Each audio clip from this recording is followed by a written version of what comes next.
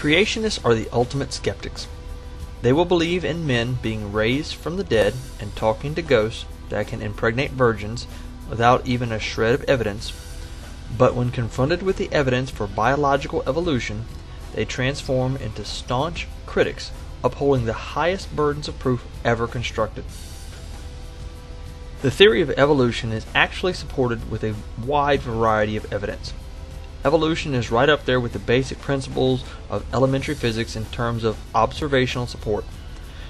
In the face of such overwhelming evidence, critics adopt standards of such unreasonableness that virtually nothing could be considered true if we applied such standards across all areas of inquiry and knowledge. The creationist argument is based on selectively raising standards. If other proposed ideas were supported by evidence to the degree that biological evolution is, creationists would certainly not doubt these ideas. For example, the theory of gravity and the atomic theory.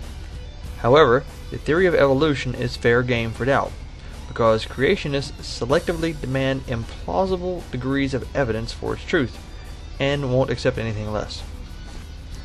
Common creationist arguments that utilize this tactic are numerous. For instance, they often make the following claims. There aren't that many transitional fossils. Scientists should have found more. Scientists can't explain in full detail how life first arose or how sex evolved. Scientific claims are provisional and always subject to disproof. Why should we believe in evolution if it could be wrong? Macroevolution that produces grand and complex changes has never been observed. They make these statements even in the face of mounds of evidence, like the complete set of transitional fossils from a fox-like creature to the modern-day horse. Notice how these facts could only truly be considered criticisms of evolutionary theory if we expected complete and total mathematical proof for biological evolution. The problem, of course, is that empirical sciences do not deal with formal proofs of absolute certainty. They must instead rely on evidence and probability, like much of our everyday knowledge. In normal scenarios, creationists do not have such high standards of proof. If, for instance, they found a half-eaten deer carcass surrounded by wolf paw prints, the reasonable conclusion is that the wolves ate the deer. If subsequently they found wolves nearby covered in deer blood, and analyzed the vomit of one wolf and found that it contained deer meat, that would be further evidence in support of the rather obvious conclusion that the wolves ate the deer in question. Now, if some wolf-loving skeptic wanted to protect the wolves from this charge of murder, he could adopt the creationist strategy and utilize unreasonable high standards of proof to shield him from criticism.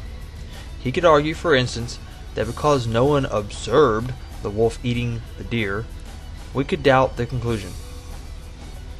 For the skeptic, all the evidence pointing towards the wolves means nothing to him if we cannot directly observe the event in question. He could also remark that the wolf theory leaves out certain details. For instance, it doesn't tell us exactly how many wolves were involved, or whether the wolves first attacked from the left side or the right side, or whether the deer happened to be looking down at its feet when the attack occurred. They could argue that deer are faster than wolves, so it's impossible.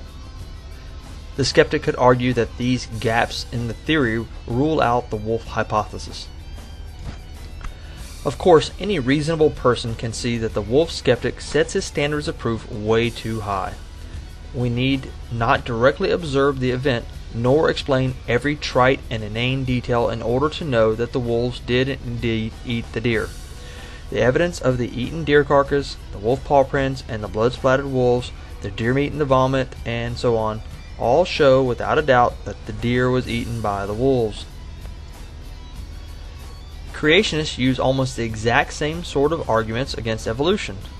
When they argue that huge biological changes resulting from evolution have never been observed, they do not realize that scientists need not directly observe single-celled organisms becoming primates in order to reasonably conclude that such an event occurred, just as those who believe that the wolves ate the deer do not need to directly observe the event to know that it truly happened, given the abundance of evidence supporting the claim.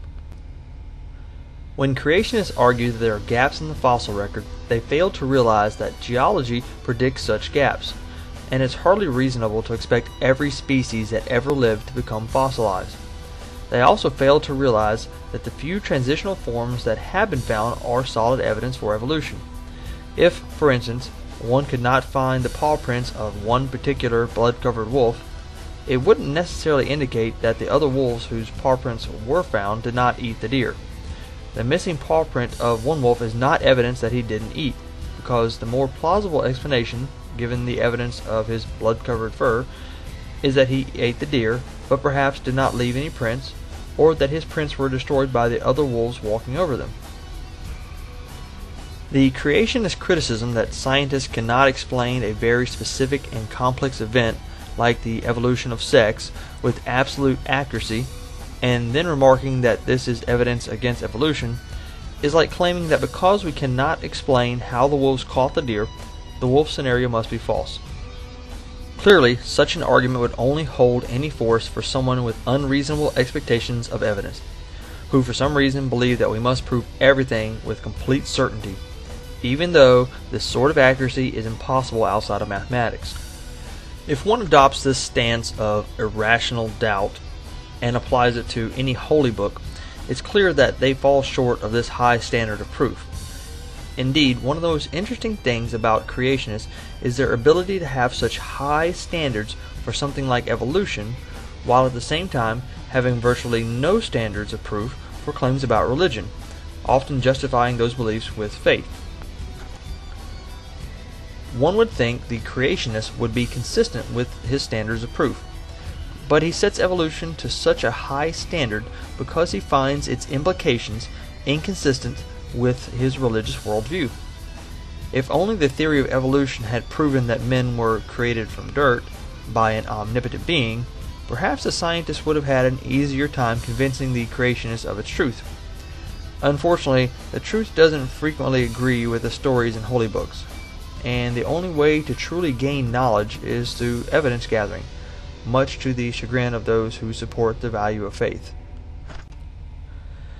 Basic reasoning and skepticism will suffice in debunking most religious claims. One can only imagine how quickly religious beliefs would be debunked if one approached them with the extreme skepticism the likes of which creationists brandish at evolution. We can only hope they apply this skepticism to their religion one day. Actions are more important than beliefs.